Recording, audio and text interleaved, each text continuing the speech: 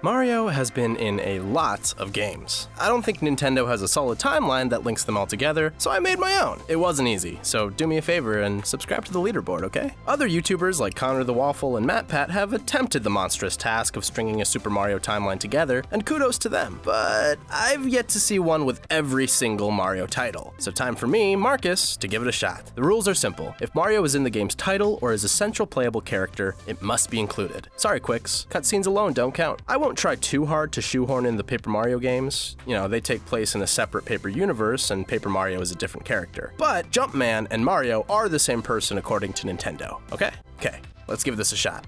The Yoshi's Island series. When Mario is a baby, a stork is carrying him and Luigi along on a delivery route. Suddenly, Kamek comes and knocks poor Mario out of the sky, sending him plummeting down to the island below. Luckily, it's Yoshi's Island, so 8 adorable Yoshis help deliver him back home. You can see the whole adventure in Super Mario World 2, Yoshi's Island, and its retelling, Yoshi's Touch and Go. After an epic final boss battle with a giant baby Bowser, Mario and his brother make it home safe and sound. But wait, it's the wrong household. Oh, come on, that stork had one job. So then, we have Yoshi's New Island. Basically a rinse and repeat, where Kamek's kidnapping plans are thwarted once more. Kamek expands his horizons and attempts to kidnap baby Mario, along with Luigi, Wario, DK, and Peach, in Yoshi's Island DS, but the Yoshi Guardians prevail yet again. Now that Mario and Luigi have seen a fair bit of action, they're able to fend for themselves and team up with their adult counterparts from the future in Mario and Luigi Partners in Crime. Hey, 5 titles down already, only about 100 to go. Military service and carpentry. We don't know a lot about Mario's childhood and teenage years. Come on, make Super Mario Pimple Popper happen, Miyamoto. But in young adulthood, Mario joins the military and Mario's bombs away, blowing things up in jungle operations. After he returns to civilian life, Mario can't shake the itch to blow things up or change as a man.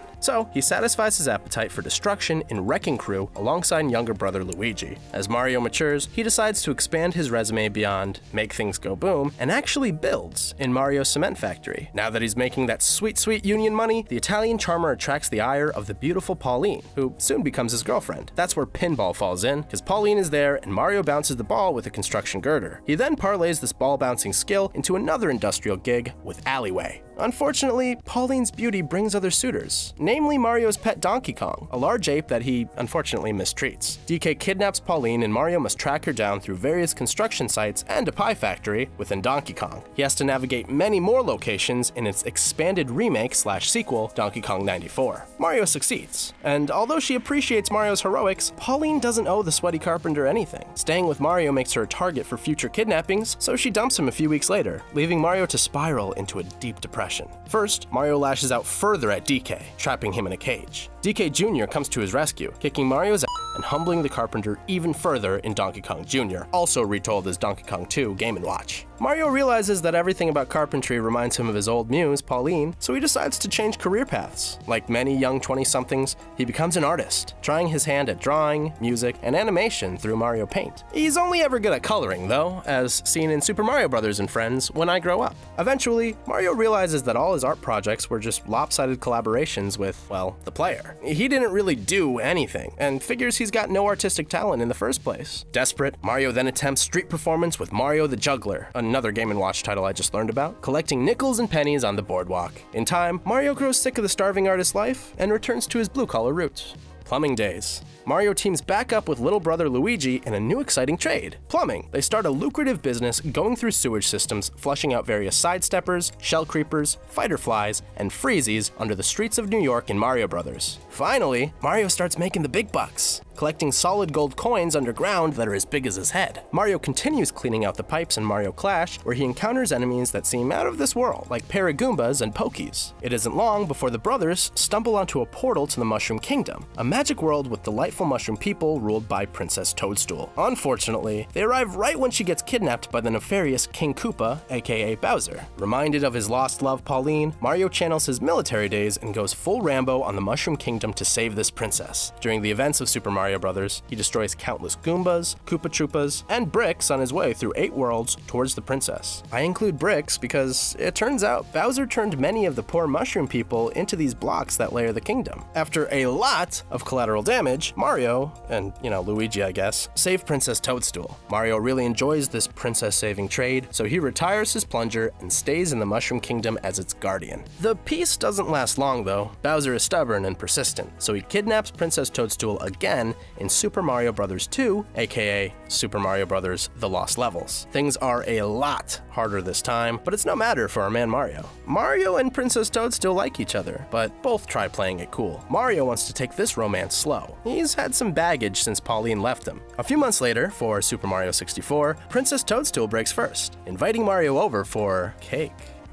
She even signs the letter with her nickname, Peach. Way to gain hand in the situation, Mario. Unfortunately, Mario just can't catch a break. Bowser hijacks the castle, traps Peach inside, and hides power stars needed to get to her throughout 15 worlds dispersed through paintings. So Mario does what he does best. He gathers up all the stars and says so long to Bowser, thwarting his plan. Once she's safe, Peach rewards him with a kiss, finally breaking that romantic tension. Over the moon with joy, Mario heads to the roof of the castle where his childhood savior Yoshi is chilling out. This reunion inspires Mario to take a little vacation to Yoshi's home, Dinosaur Land. Lands beyond the Mushroom Kingdom. Mario, Peach, and third wheel Luigi are chilling on a beach in Dinosaur Land. When the brothers turn their back for like, 2 seconds, flip! Peach gets kidnapped again. They find a hatching Yoshi egg, and this fresh new Yoshi joins up with the brothers to save his dinosaur brethren and the princess in Super Mario World, or Super Mario Bros. 4 on the Nelsonic Game Watch. The brothers traverse diverse lands within the world, including Donut Plains, Forest of Illusion, Chocolate Island, Valley of Bowser, and more. Once they reach Bowser, they rescue the flailing princess, ending what's surely the worst vacation ever, until Sunshine at least. Totally defeated, Bowser gives up the chase to kidnap the princess. Nah, just kidding. Shortly after, he scoops her up again in his Koopa Clown car and holds her hostage for the beginning of Super Mario RPG Legend of the Seven Stars. Rushing to her rescue, Mario arrives in time for Exor, a huge sword, to come crashing through Star Road and Bowser's castle, sending the princess, Mario, and Bowser careening in separate directions. This is also Smithy and his gang can take over the lucrative Mushroom Kingdom. With the Star Road gone, wishes can no longer be granted, and Mario stands no chance against the Smithy gang. He must travel throughout 7 major worlds, including the Mole Mountains, Seaside, Nimbus Land, and more, to collect 7 star pieces to restore Star Road. Along the way, Mario gets help from a frog named Mallow, and Star Road warrior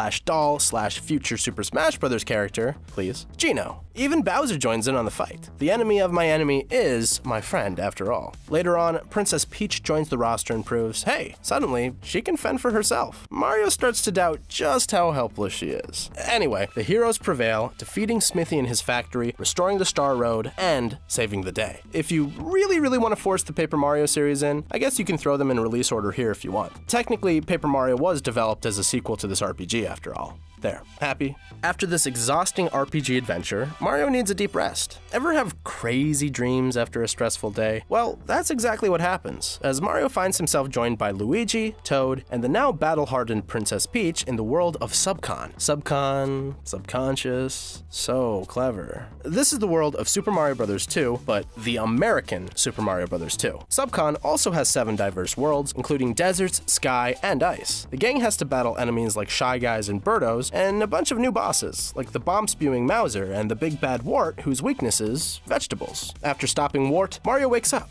So wait, was this all a dream? Let's just say yes. We've already spent way too much time on this one. From there, Peach tasks Mario with saving her pals King Fret and Prince Pine in Jewelry Land. Since his adventures are starting to get stale, he insists on riding his friend Yoshi the whole entire time and using the Super Scope so he doesn't get his hands dirty in Yoshi's Safari. Beginnings of a mogul. So, remember how Mario began collecting coins back in Mario Brothers? Well, he never quite stopped, and now he's sitting on a fortune. Gold may be common in the Mushroom Kingdom, but it's still pretty valuable back here in our reality. Now that he's a multi-millionaire, Mario decides to pursue his artistic passions once again. And what better way to blow millions than by funding a Broadway play? As many people now know, Super Mario Bros. 3 is pretty much fully confirmed as a stage play. It's a dramatic retelling of Mario's Mushroom Kingdom adventures, complete with hanging set pieces, bolted platforms, and a red curtain. It's quite a successful show. Think the staging ambition of The Lion King meets the popularity of Hamilton. So now, Mario is not only filthy rich, he's more famous than Lin-Manuel Miranda. Mario becomes a household name, and this fame allows him to be a celebrity referee in games like Tennis and Punch-Out. But it wasn't just PR. He took those roles seriously. He even refereed the heavyweight world championship match between Little Mac and Mike Tyson. I know I don't really need to include these cameos as per my rules, but I mean, come on, it's Punch-Out! But with fame comes a price. With increased notoriety, tabloids begin digging into Mario's past for any skeletons in his closet. And what do they find? A hefty dose of animal abuse. It was a dark time for him, but Mario did lock up Donkey Kong in a cage. The statute of limitations hasn't yet been reached, so Mario finds himself convicted by a jury and sitting in front of a judge. Community service days. As punishment, Mario is sentenced to community service, helping educate the world's youth. First, he develops a learning curriculum trifecta for tykes with Mario Early Years, fun with letters, fun with numbers, and preschool fun. For the slightly older audience learning about computing or entering the workforce, he embarks on QWERTY adventures. Mario teaches typing 1 and 2. Then, to create hype for learning about geography and history, he creates 2 more interactive stage plays in Mario is Missing and Mario's Time Machine respectively. With his service complete and his probation expired, Mario decides to treat himself and Peach to another vacation, this time to Isle Delfino. Unfortunately, when he arrives, a mysterious Shadow Mario has made a mess across the whole island. Coupled with his past convictions, Mario is immediately framed as a vandal and finds himself on trial once more. He must clean up the island, all while bringing sunshine to Isle Delfino via 120 shine sprites in Super Mario Sunshine. At least he doesn't have to give everything a spit shine. He's got the EGAD-developed Flood to make cleaning and platforming a breeze. Turns out, Bowser Jr. is actually Shadow Mario. When he makes his debut, he kidnaps the princess, thinking Peach is his own mother. From there, it's rinse and repeat as Mario fights his way to Corona Mountain and takes down Junior and his father once again. Upon returning to the Mushroom Kingdom, Bowser decides to recruit the help of his now battle-hardened son once more in kidnapping the princess via New Super Mario Bros. Despite it being Bring Your Child to Work Day, Mario of course rescues the princess once more, and Bowser retreats to reevaluate his plans. But there's a brand new threat for the now experienced team of Mario, Luigi, Peach, and Yoshi to take on. One of Mario's fans creates the Super-Merge Visor, which a bunch of Rabbids steal after messing around with their time-washing machine. They open a portal to the Mushroom Kingdom, sucking up our Mario friends and launching a desperate tactical struggle for control of the Fungi land in Mario plus Rabbids Kingdom Battle, complete with the threat of growing interdimensional time-space portals. Team Mario prevails, taking out Bowser Jr., Spawny, Bowser, and the Mega Bug, eventually restoring the Continuum with help from Robot Beepo and its future self, FB. Midlife Crisis. With another few heroic adventures under his belt, and with thousands of more giant gold coins in his wallet, Mario decides it's time to play. A lot. He invests millions into traveling the world with his entourage, now including the likes of Daisy, Wario, and more, playing every sport imaginable. Every countless iteration of Mario Golf, soccer with the Mario Strikers games, every Mario Tennis, racing adventures with every Mario Kart, over-budget competitive lavish parties with the Mario Party series, Mario Super Sluggers and other baseball titles, Mario Hoops 3-on-3, and NBA Streets V3, Mario Sports Mix, Mario Sports Superstars, you get the idea. We're talking about dozens of titles. Hell, he even fit in a few Olympics with Mario and Sonic at the Olympic Games series. But eventually, this endless play begins to bore our hero. He's just doing the same thing again and again and again. How can he add a little excitement to make himself feel alive? Simple. Fight Club, aka Super Smash Bros. And Super Smash Bros. Melee. This becomes more and more popular, as seen with the increasing roster, and the brawlers take on a collective threat in Subspace Emissary, the adventure mode of Super Smash Bros. Brawl. Super Smash Bros. 4 is more harmless fighting fun, but the gang all comes together again in World of Light during Super Smash Bros. Ultimate. After all this excitement, Mario decides to take up a more relaxed hobby with baking in Yoshi's Cookie. Back to adventures. With Mario's hand in so many cookie jars, constantly fighting or playing sports, Peach begins to feel a little neglected. As Mario and Luigi ditch her to go on a coin-hunting adventure, Peach contacts Bowser's Koopalings to stage a kidnapping for a little more attention. This sets off New Super Mario Bros. 2, which backfires for Peach. With coins everywhere, Mario's immense wealth only grows. He uses the spare billion to invest and grow an even bigger empire, turning the cutthroat world of real estate into a competitive game against his buddies in Fortune Street. Still determined, Peach then tries to pull the whole cake/kidnapping ruse again with Super Mario Run. By this point, Mario has gotten so used to saving her, he can do it with one hand. She then allows herself to be kidnapped by Goombas via air cannon at a fair. Really? Goombas? Come on, Peach, no one's gonna believe that. Anyway, Mario has to chase after her using the Spheralizer, setting off the events of Mario Pinball Land. Reverting back to a cake caper, we get it, Peach likes cakes, we have New Super Mario Bros. Wii, where a giant cake stuffed with Koopalings arrives in time for Peach's birthday. Little does Mario know, the dastardly damsel ordered the darn cake herself. herself. She gets kidnapped again, and Mario, Luigi, and Blue and Yellow Toads embark on a co-op adventure of epic proportions. After succeeding, Peach recruits Bowser and the Koopalings once more, now with a giant mechanical arm, for one more 2D attention-seeking attempt in New Super Mario Bros. U. Mario, Luigi, and the Toads humor her once more, but unfortunately for the princess, this brotherly co-op bonding only further widens the rift between Peach and Mario. Brotherly rekindling. See, all of these rescue missions have made Mario and Luigi's brotherly bonding stronger than ever. Since they work so well together, the brothers vow to spend even more time with one another. First, they head out to the Bean Bean Kingdom alongside Bowser under the guise of retrieving Peach's voice from Cackletta in Mario and Luigi's Superstar Saga. They then journey through time to fend off the Shroobs, meeting up with their baby selves and the beginning of our timeline with Partners in Time. Soon after, they venture into Bowser himself, a la Magic School Bus, Bowser's Inside Story. Luigi then gets the subcon treatment when he and Mario visit his dreams in Dream Team, battling Phantasma and Dreamy Bowser with use of the Dreamstone. Finally, they unleash the entirety of the paper world into the Mushroom Kingdom and must bring these 2D beings back into their magic storybook in Paper Jam. As jealous as ever, Peach goes out of her way to invite the brothers over for a picnic. Luigi hopes she made lots of spaghetti. While they're busy, she lets Bowser take over the kingdom, set up 7 Koopa hotels, and eventually hide the princess in one. And so, the stage is set for Hotel Mario. Mario and Luigi find Peach in the largest, most conspicuous hotel, and she rewards both with a kiss, just to make Mario jealous. Out of this world kidnappings. When her most elaborate plan yet doesn't work, Peach goes full Beastie Boys, intergalactic planetary. During the Star Festival at the Mushroom Kingdom at the start of Super Mario Galaxy, she puts herself in a vulnerable position to be abducted again by Bowser, like alien abducted, because he takes her to space. After Kamek launches Mario into the void, he finds himself at Rosalina's observatory. To save Peach, he must gather 120 power stars and countless star bits with the help of Lumas to restore power to the observatory. Once the starship is up and running, Mario travels to the center of the universe to take on Bowser once more. There, a giant black hole forms, gobbling up the universe, eventually collapsing into singularity, creating a supernova. Remember when Mario was just a plumber? Fortunately, Rosalina recreates the universe, allowing Mario to basically relive the whole adventure again, this time with Starship Mario plus Yoshi in Super Mario Galaxy 2. Once she's grounded back home, Peach lures Bowser back with the ripe tail tree, offering flight abilities for all his minions. Bowser sucks it dry and kidnaps Peach in the process, setting off the events of Super Mario 3D Land. Here, there's similar obstacles and level scenarios to those found throughout the galaxy in the previous adventure, but Mario can use the Super Leaves too, so he swiftly kicks more Bowser butt. Peach realizes that her constant kidnappings aren't the best way to win over Mario. Sure enough, she figures that her best chance to spend time with the man is to join him on his adventures, just like she did back in Super Mario RPG. She joins Mario, Luigi, and Toad as they save the Sprixie princesses from Bowser in Super Mario 3D World,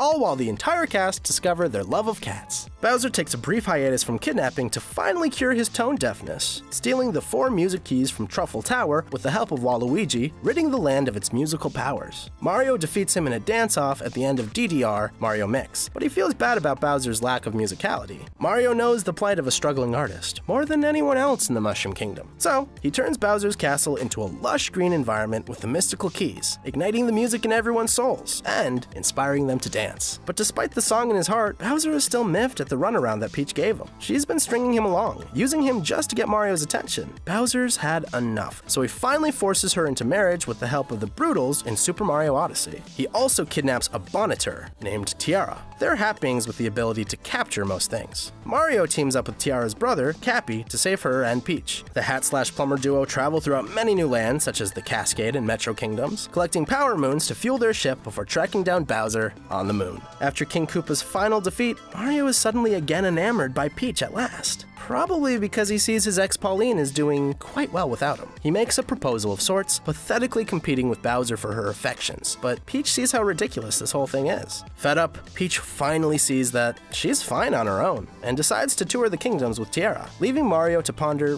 what he really wants in life. Farewell, Mushroom Kingdom. Well, it sure as hell isn't wishy-washy Peach, so he decides to save another damsel in distress he knows from his leisure days, Daisy. He abandons the Mushroom Kingdom in favor of Sarasa Land in Super Mario Land, taking on the alien Tatanga. It's a short, fun romp, but it gave his old greedy buddy Wario enough time to take over Mario Land. Yeah, Mario was rich enough to found his old nation. I probably should have mentioned that earlier. Mario has to find the 6 golden coins that act as keys to his own castle, spread through different zones like Tree Zone, Macro Zone, and Mario Zone. Hubris much? Before reclaiming his throne from Wario in Super Mario Land 2. Ah, don't worry, Wario goes on to star in Wario Land, Super Mario Land 3. Sitting upon his throne, Mario knows that he's still unfulfilled. He uses his unlimited resources to create Mushroom Kingdom levels to remind him of his glory days with Super Mario Maker 1 and 2. He even uses his successful toy line brand to ruffle up his past rivalry with DK for kicks in the Mario vs. Donkey Kong series. Or maybe it's Donkey Kong's grandson, it's this whole family tree thing, we made a video about it. Anyway, playing puzzlers with his pal Yoshi, like in Yoshi, is another fun way to pass the time. But surely, there's more to life. Why not go back to school? He channels his inner Dr. Alan Grant and becomes an archaeologist, as chronicled in Mario's Picross. Still not ambitious enough, Mario then embarks on a journey to get his medical degree. You know that he can afford it. He spends the rest of his working days battling viruses in the Dr. Mario series. Mario eventually retires, allowing him to spend his twilight days playing checkers and backgammon in Mario's game gallery. And here's the best part. Aside from the baby stuff, Mario did all of this when he was around 24 or 25 years old. Let that sink in. And hey, if this timeline doesn't sink in, then let me know how you would string Mario's story together. 2 headcanons are better than 1. Oh, and be sure to subscribe to the leaderboard while you're at it. After all players are welcome. I've been Marcus. Thanks for watching.